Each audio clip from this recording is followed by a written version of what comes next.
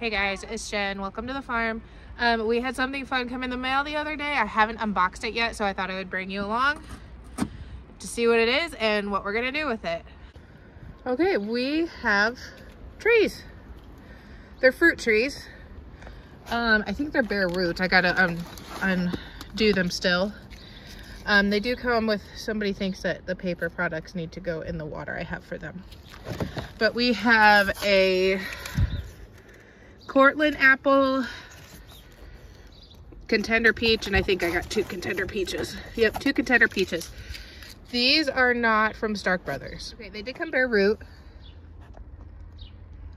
but they did come packaged in what I would consider like kind of straw or hay. Not too happy that this, I don't know if that's fescue, what kind of grass it is. Anyway, I'll throw that all in the burn barrel. It's damp right now because they wanted moisture around the roots for shipping. But we'll just burn that. It'll dry out and burn with everything else. But they did come bare root. Sorry for the lighting change. And wrapped up. And there's little buds on them. And I'm going to put them in this bucket of water that Ellie keeps putting the packaging in to soak for a couple hours before we plant them. So I mentioned that these are not from Stark Brothers.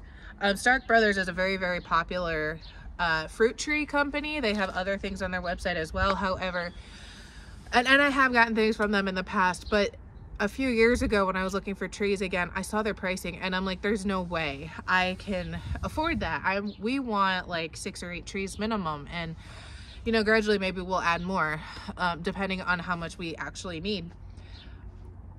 Fruit trees initially can be a lot of maintenance just because you have to water them so often.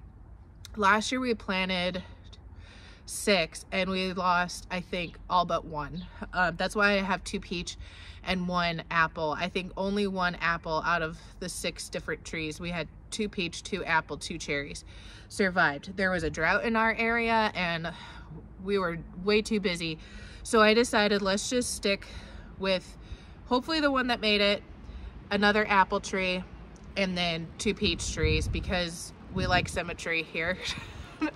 Colt and I are a little bit both OCD. I did not order from Stark Brothers because I didn't feel like the price justified the means, I guess.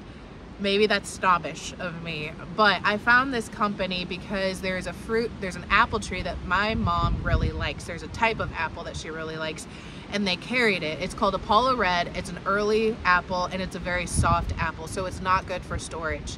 But I came across them, and their prices were pretty reasonable, and they're in Wisconsin. And the reason really why I like this, not only are they reasonably priced, they're in Wisconsin, which means they're further north than me, which means the trees are more dormant when they come to me. Whereas Stark Brothers is in Missouri, which is further south.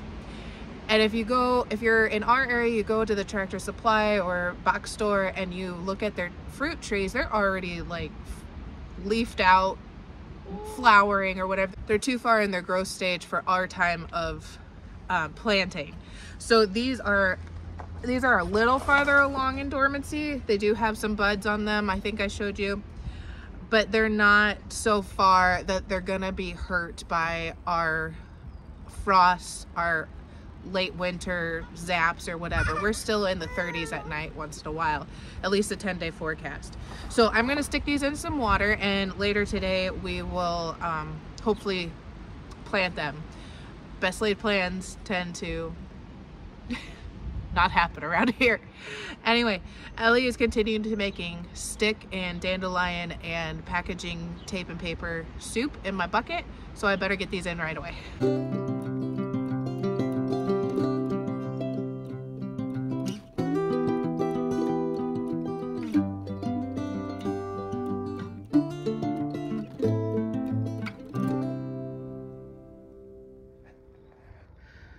This is our orchard, and sorry for the wind. This is about the only time I can film right now. So last year we had 2 apple trees, 1, 2, 2 peach trees, 1, 2, not the white stake, it was further up there, and then 2 cherry trees, 1 at this stake and one right in front of me, and they pretty much all died. The only one that seems to have survived is where that white stake is, one of the apple trees. So we put the new apple tree here, and we decided to put the peach trees here. They're a little closer than walking way out there, especially from our water source. And then we also planted 4 blueberry bushes in these cages, those 2 cages, and then there's a one with 2 bushes in it. I need to get in there, weed them, mulch them, acidify them with some sulfur. But we just dug a hole, put them in. There's 100 videos out there about doing it. Just note where the graft is in your tree. This is where one graft is on the peach. And then the apple tree was a lot more pronounced. So the orchard was really difficult for us. We now have 2 water sources, but they're both like close to 100 yards away. No joke. So, and our hoses don't reach quite that far. We could get another hose, but I went through 3 hoses last year just by one of the barns, because hoses now, I mean, I blew a fitting, the inside collapsed on one. The other one sprung like leaks everywhere. It was weird, and I'm not gonna spend like $40 to $60 on a garden hose that just conks out in a week on me. So we don't have water out here. Our water source ends at the chicken coop with the hose, and then we kind of schlep water to our trees.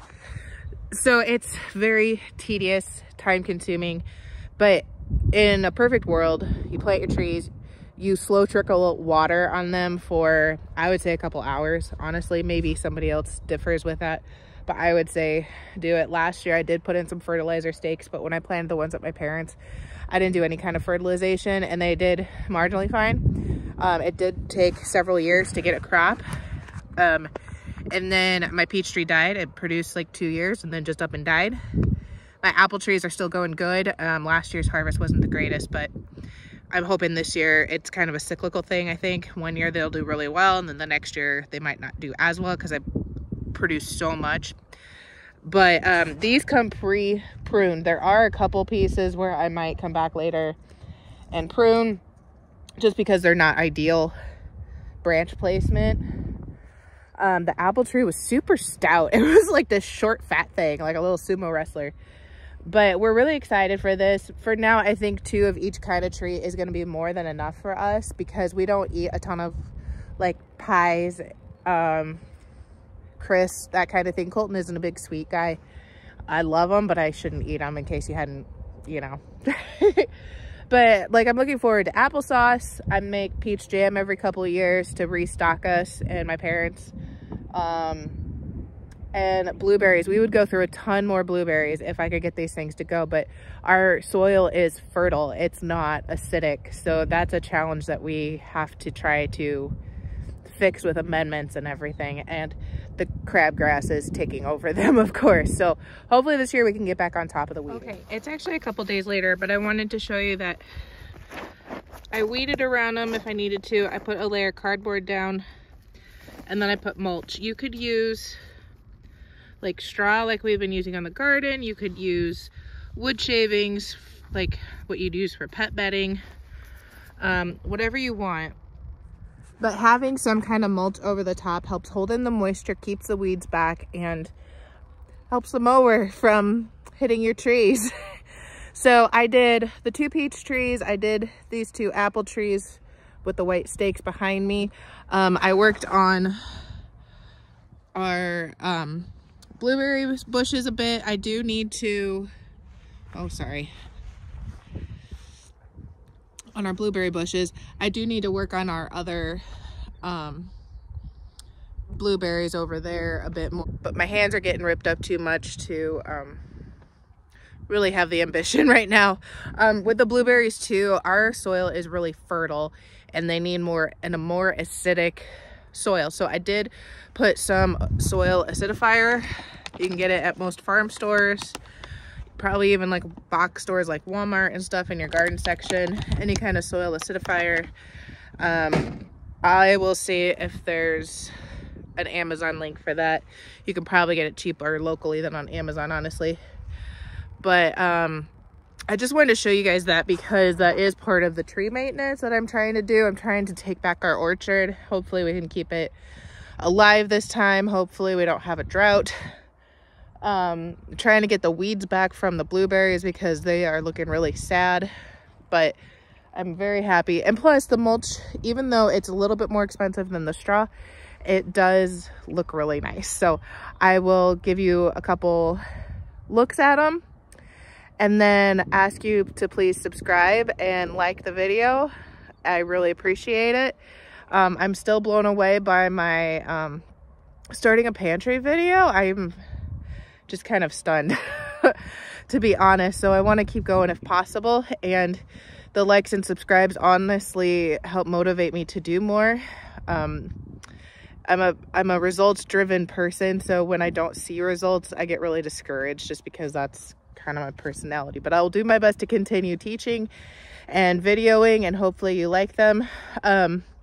And if you're interested in learning more about the peach, I don't know as much about peach, I know more about apple varieties. If you're interested in learning more about apple varieties, put a comment below, let me know, and maybe we'll do a video on that. I don't know if it'll be separate or if it'll be like with a garden tour or something, but I can tell you what I know.